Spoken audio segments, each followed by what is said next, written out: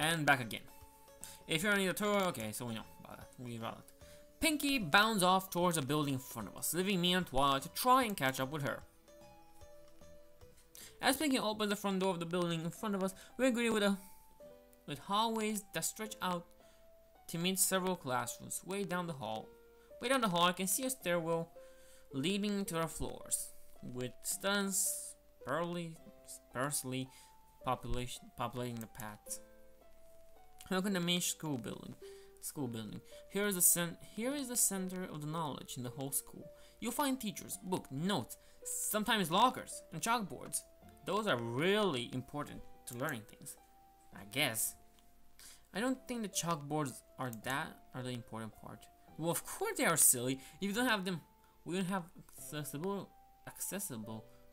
You wouldn't have accessible boards to take notes off of. I hate when they put it out because I'm not a fluent English speaker. I was about to say, and off sounds weird to me. They are a very important part of the curriculum. I don't think this girl knows exactly what she's talking about. She doesn't. Though I have heard that the school is looking into fancy new screen boards, like you'll be able to write directly onto them and everything. Can't you do that already? Yeah, but with these new boards, everyone could see the notes at once. That's how it is already. I'm feeling weird. I really have been hearing that's mostly a budget issue since the school is trying to save up for them. So chances are we won't be seeing them this year. But who knows, maybe at class reunions we could all stand in awe at how awesome this new stuff is. And that's right, I don't think I'll be attached enough to the school to care to go to a reunion. Still, to the class are something you're going to get used to seeing real fast. A school day is never done until you've seen them at least once, so this part of the tour will be a little shorter. But I know exactly what to show you next. It's a super duper amazing, breathtaking, I Pinky guarantee it. And with that, she bounces off more in the whirlwind. That girl has a lot of energy in her, doesn't she? Yeah, Twilight, she's biting the nail of her thumb. A nervous habit of hers I seem to have started doing as well lately. You okay? Yeah. Oh, huh? Oh yeah, I'm fine. The look of worry on her face quickly disappears, and she seems to be back to her normal self. Come on, let's fall after her before she drags us by force.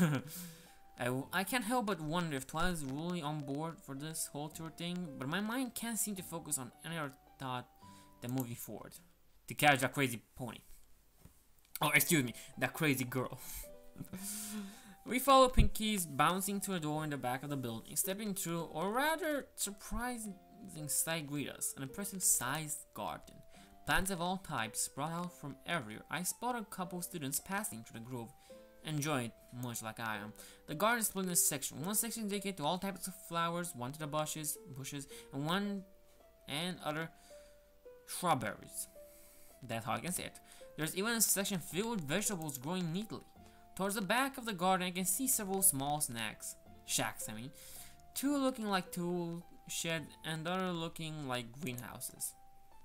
All in all, it's actually a rather incredible sight to behold. Not one I was expecting for a school like this. Behold the school's garden. It has every kind of plant you could ever think of to search. Look at or eat. I highly doubt it has every kind of plant. Well, that's true, I suppose. Super duper rare types of plants elude us. We have most of the common types of plants from around the world, and we always import new ones every year to either add to it or replace old plants. Well, it all depends on how many students want to participate in agricultural studies. Well, the size of the garden must be a lot of students. Well, I hear that this year is less students than in previous years, but that makes them no less important. There's even an agriculture club, though I hear that the students have dwindled from it as well. Yeah, that's weird. With such expensive and well-maintained garden, you would think it would be bigger draw from the students. Like I said, has been the years before recently. Honestly, I see more people looking at their phones and video games than in books and walking around. That probably has something to do with it. I'm kind of to blame for that one. For the phone thing. That's a shame. Maybe I'll join a club. Taking care of plants sounds relaxing, and the organization could use a little work. Perhaps organized by a genus or species. What do you think, Tom? Don't ask me. I don't know anything about this stuff. That's awesome. That's awesome if you did. That would be awesome if you did. They could use help. You could use the help. Though in a moment, Pinky's face lights up and she grabs our wrist again. Quick, get behind the brush. In a flash with an eye found our vision-filled foliage. Yeah, Pinky, what the hell? Shh, you scared the animals. As I tried to shake leaves out of my hair, Pinky pulled out a pair of binoculars. Animals where? Following Pinky's binoculars gaze, it's easy to see what she's looking at. In the distance, there appears to be a girl tending to some animals. The first thing I notice is a striking pink hair that reaches down to her waist. Whereas Pinky is darker and more vibrant, her hair looks soft. And it looks like it's glowing into the sunlight. She's feeding some goats that are by the side of the main building, as well as a few other small critters. I think even the squirrels come by to have a bite to eat. What does a campus need with ghosts, though? We're seeing live animals on a school campus. Though I can tell one thing for sure, those animals really seem to like her. Pinky, who's that? Her name is Fluttershy. She's in charge of making sure all the animals on campus are kept fed and healthy. Why do you guys have animals on campus? That's my question exactly. They're part of the agricultural club too, to a different section. There's a bunch of other animals in the shed back there. She seems happy with. Besides, she also has friends like me and Dashi to help her out if she ever needs it. So it all works out. I see. Well, that's good. Yep. I introduce you to personally, but she's a little busy with animals for now, and they get skittishy around new people, so we'll save it for later. Come on, there's more for us to see. Still. This time Piggy grabs our wrist and drags us off quickly. I think I'm starting to get used to it. As I look back, I notice that Fluttershy turns to watch us sprinting away. Passing through the garden quickly, we emerged on the other side. Directly in front of us is a track field. It seems rather busy though. And there's a lot of students already running laps around the course. That's good. Looks like they're warming up. Any question, you two? Question?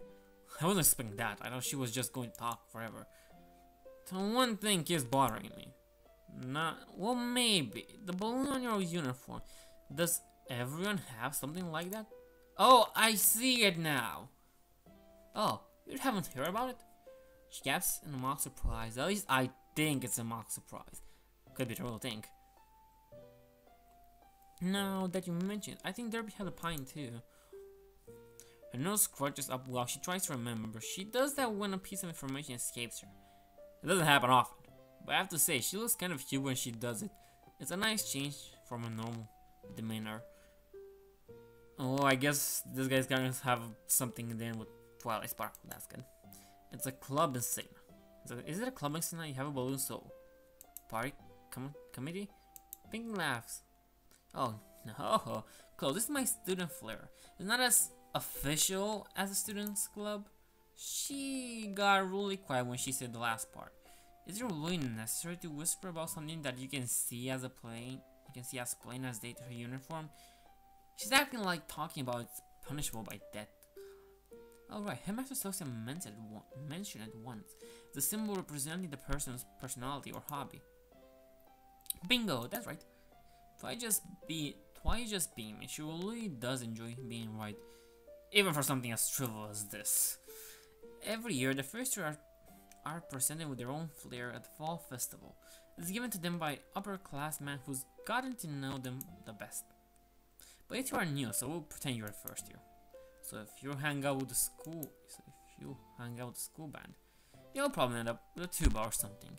It's usually pretty personal though. A tuba or something. That's funny. She pointed at her flair. I'm head cheerleader, but my flair has something to do with cheering. Has nothing to do with cheerleading. Well, unless I bring balloons. which I sometimes do. I need to buy more balloons. She stared off into space. None of this is in the handbook. I've read it 6 times. You're sorry to creepy Twilight. Why do I get a feeling she's understanding that number? Oh, duh. It wouldn't be. Yeah, you said it wasn't official. Bingo! Part 2! Electric Bingalo! That's weird. What? But it's part of the uniform. No, it's not silly. It's entirely off the record. Real, hush hush. The school just doesn't do anything about it. It's been a tradition for a super long time. Hush hush. Is she for real? Didn't I just say that Celeste told her about it? I think the tradition is older than the school, actually. How is that even possible? What do the teachers do about it? But you just said that Celestia... now mind-numbing. Mind-numbing. Oh no. No one really minds. One time I even saw Miss Celestia compliment a student on theirs. So I'll be getting one too? Of course, everybody gets one. Yeah, I'll be a bookworm. That looks like she just smells something gross. What? No, I don't want a worm on my uniform. She does up like that, like there's an actual worm on her skirt. Oh, I wouldn't worry. As long as you get to know someone, you're bound to get something super awesome. Wait, so what happens if you don't end up getting to know someone who already has their flair? Well, it doesn't happen often, but it does happen. There were 3 blanks last year. A blank? I'm definitely going to get mine. She's determined. I think she's getting too worked up over this. I wanted to. I hope there's no... Do blanks get threatened here? Seems like something that might cause teasing, threatened. Pinky looks a bit more subdued while we talk about it. I swear she deflated a little bit. Balloon indeed. Honestly, they're harder on themselves than anyone else is. There's always a few students who enjoy poking fun, but it's not any worse than anything else they could tease someone for. There's also no rules saying that the blank can't just assign themselves flares. They would want you to. Really? So I could decide what mine is right now? Well, yeah, but what's special about that? What do you mean? It's interesting. The perked her back up. She's all bubbly again. The flare is just a part of it. Finding out who gives you your flares. Have the fun. She twisted the balloon on her uniform absent-mindedly. Yeah, I guess that's right. So who gave you your flare? Pinky smiled. It wasn't her goofy smile. It's like she remembered something bittersweet. It's strange. She's a different person all of a sudden. That's no good either. You can't just ask someone that. Flare's sort of intimate. It's like showing how much you care about someone. I see. So flare can be a very personal thing. Hence why she didn't outright say who it was that gave her her flare, I guess. Exactly. So did the blanks end up choosing their own flares? No. The 3 from last year have been agonizing over finding their own special talent. They want to earn theirs from their classmates. The Cutie Mark Crusaders. If it isn't Apple Bloom, Scootaloo, and Sweetie Belle, then I'm wrong. I don't know my ponies. Their classmates. That's admirable. They're really focused here. There's a goofy smile again. Think relaxing this. Anyway, I'm gonna take a break from here. Thank you for watching.